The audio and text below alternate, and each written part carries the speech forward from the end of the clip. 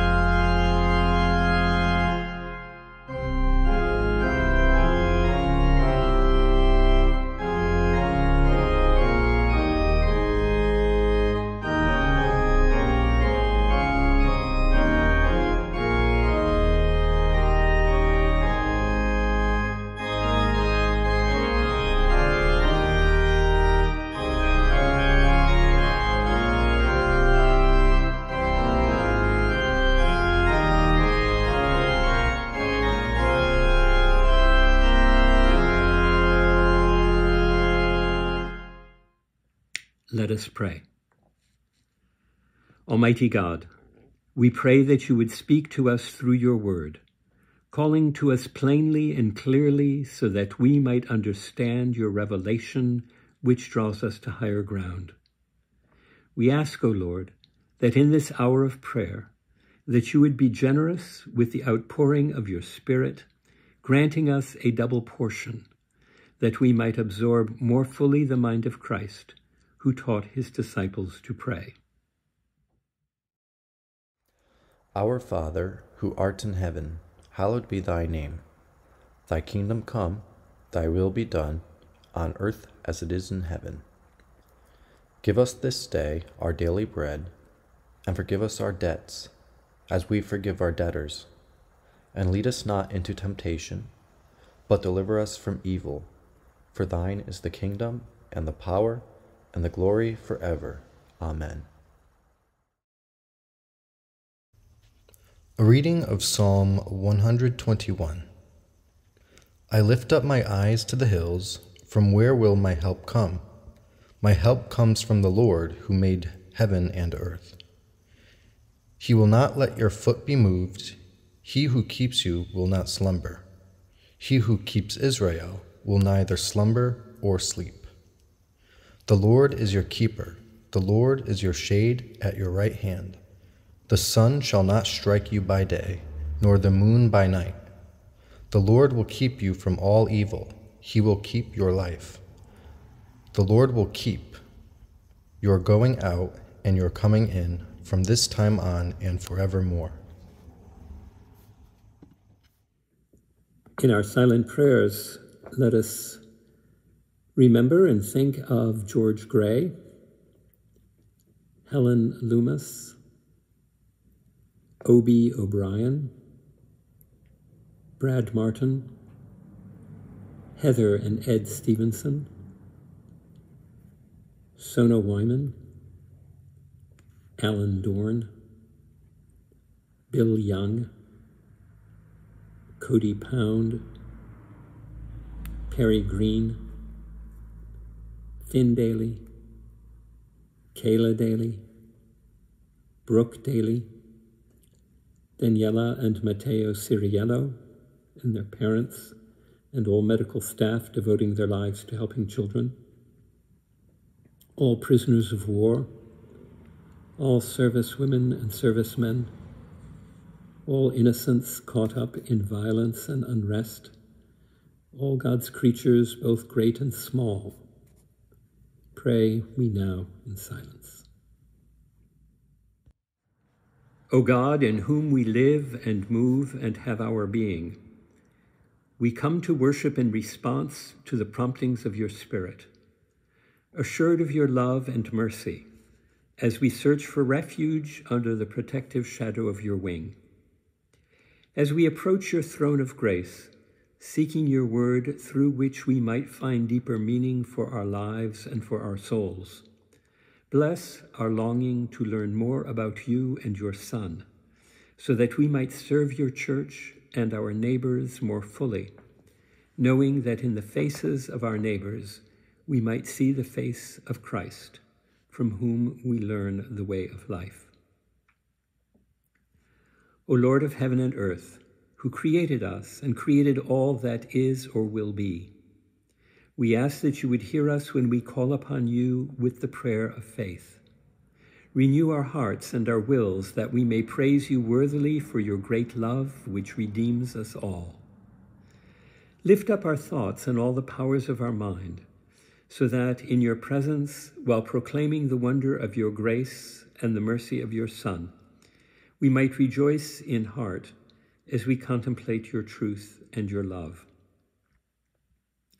O God eternal, who reigns in the highest heavens and yet abides with us in our homes, bless our worship and accept the praise we bring as we endeavor to be raised in newness of life, as we hear and receive your good news.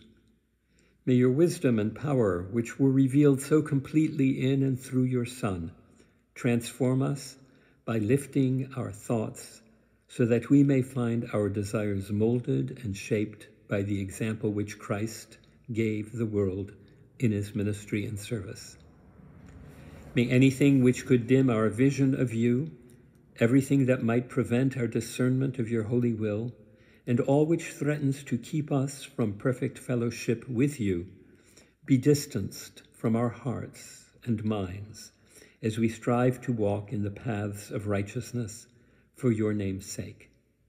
Hallow our thoughts, uplift our desires. Grant us to be reverent before you, knowing that one day the pure in heart will see your face, that those who have been forgiven will fully know your love, and to those who trust you will be given the mind of Christ, in whose name we pray. Amen.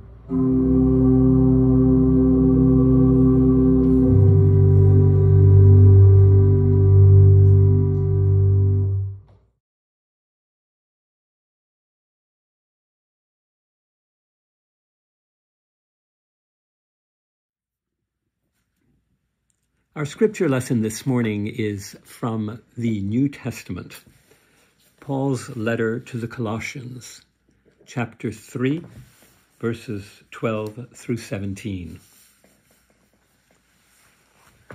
As God's chosen ones, holy and beloved, clothe yourselves with compassion, kindness, humility, meekness, and patience. Bear with one another, and if anyone has a complaint against another, forgive each other. Just as the Lord has forgiven you, so you also must forgive.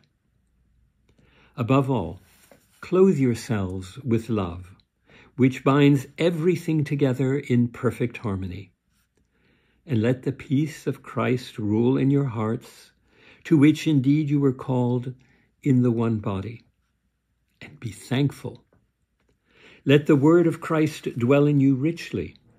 Teach and admonish one another in all wisdom, and with gratitude in your hearts sing psalms, hymns, and spiritual songs to God. And whatever you do, in word or deed, do everything in the name of the Lord Jesus, giving thanks to God the Father through him. Here end the morning scripture lessons.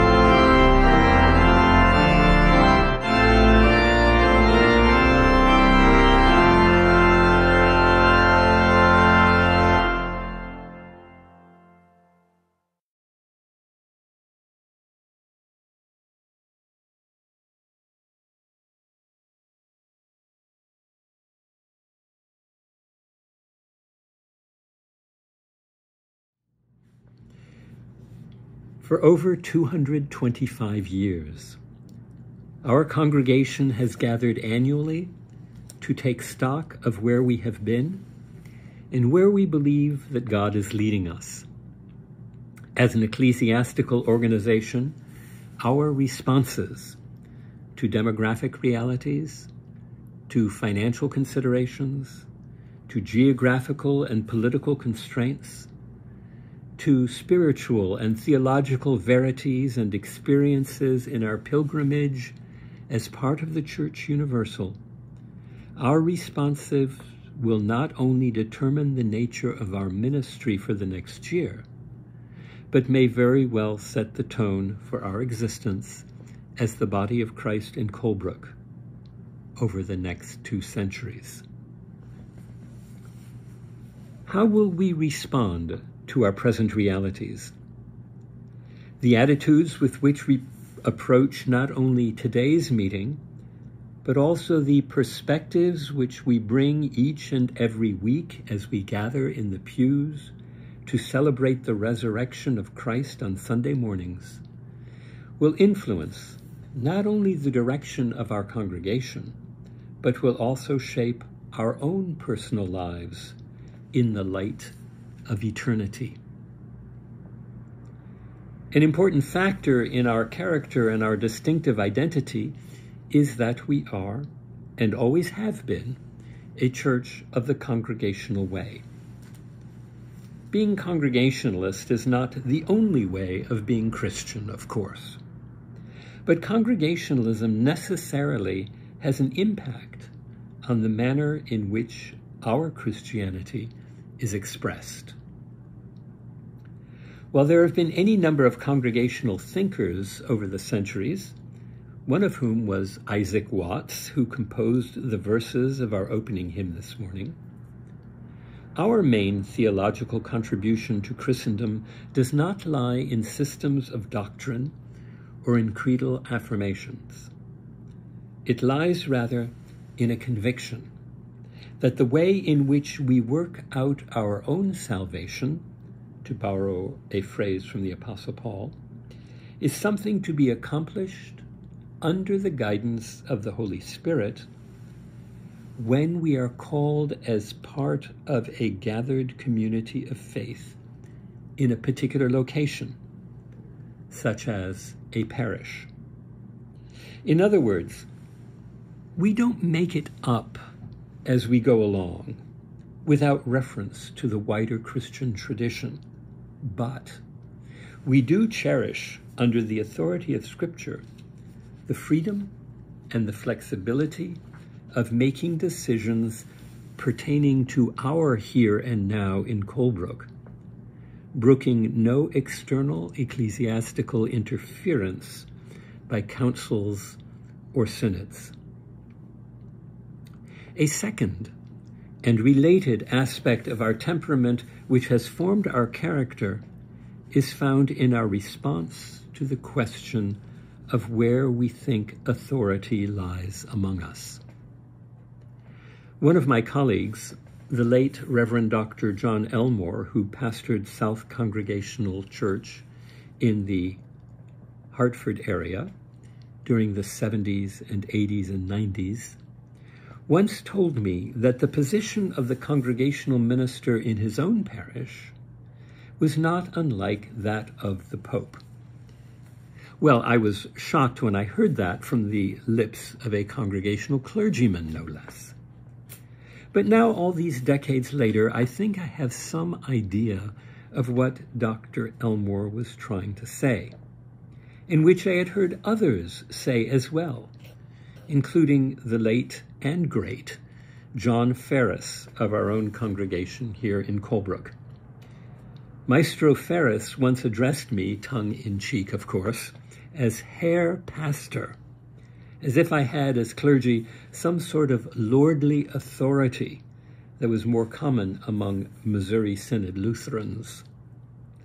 And I guess that kind of thinking can go to one's head fairly quickly, if unchecked. In Congregationalism, though, the minister is not at the top of the heap of some kind of organizational pyramid, even though the physical position of the pastor, for about an hour a week anyway, is up higher than the rest of us, unless he happens to be singing at the back of the meeting house in the choir, when, as a result, the most exalted physical position is held by the organist up in the choir loft. But no, in Congregationalism, our organizational chart, if it is a pyramid, is more like an upside-down pyramid with the congregation on top. Put another way, authority among us is not up there, but resides in the pews rather than in the pulpit. That's why we call ourselves Congregationalists and not, for example, Presbyterians, presbyter being a pre-Reformation word for clergy. As it turns out, for historical as well as cultural reasons, we do probably have more in common with Presbyterians than with just about any other Christians, given our overlapping theologies. But we do have a different view of the role of clergy, because Congregationalists see final authority as resting in a group of laypersons within the parish.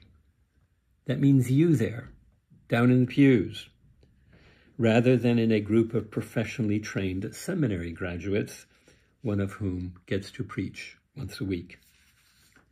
Practically speaking, this means that I, as the minister, will not chair today's annual meeting, and I will get just one vote like any other member of the congregation. Simply stated, I don't run Colebrook Congregational Church. You do. Well, we are told that the classic sermon should contain 3 points, so allow me to make one more point before we head into our annual meeting. And the third point for this morning is not only the flip side of the first point that I made, but is also related to the second question entertained only a moment ago about who is actually in charge here. It is to the Apostle Paul that we owe the scriptural image that the church is the body of Christ, with Christ being our head. As Congregationalists, as usual, we have a distinctive take on what Paul has to say, shaped by who we are. With Christ as the head of the church, Congregationalists conclude that we have no need of bishops, unless we think of the local pastor as the bishop of her local flock, nor do we have any synods, and no presbyteries. And to be perfectly fair, I'm really not beating up on Presbyterians this morning, given that I was trained in a Presbyterian divinity school. But ecclesiastically speaking, we Congregationalists see nothing of the church outside and beyond the local congregation. There are any number of organizations related to the church that perform roles beneficial to the church and its members. I'm thinking here of seminaries and denominational offices and religious publishing houses and so on. But they are not, properly speaking, the church. Only a gathered body of believers who meet regularly to hear the word preached and by whom the sacraments are administered are the church, at least in Congregationalism. Our Methodist and Episcopalian friends might suggest that Congregationalism's view of the church as not existing outside the local congregation is a bit impractical, if not overly simplistic. They further suggest that Congregationalism, therefore, is no way to run a church. And I guess everyone is entitled to their own opinion. But even though there are a lot more of them than there are of us, a UCC colleague of mine once memorably put it to me this way: the kingdom of God is not a democracy, so raw numbers do not determine who is right. Rather, all we need to do is to acknowledge the authority of Scripture and trust in the promises of Christ, and God will sort out the rest. Amen.